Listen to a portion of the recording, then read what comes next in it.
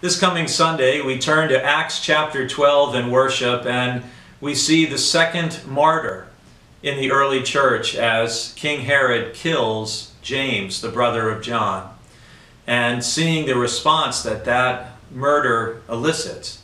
Herod has Peter arrested, and it looks like Peter may face a similar fate as he is held in prison, and the church is praying earnestly for him. But then something miraculous happens, and Peter is delivered from prison. But what's really interesting is the response of the church, whose prayer is answered. In Acts chapter 12, we see how the movement of God cannot be stopped, even by those in power, even by the rulers and by kings. I look forward to seeing you on Sunday as we continue our journey through the book of Acts.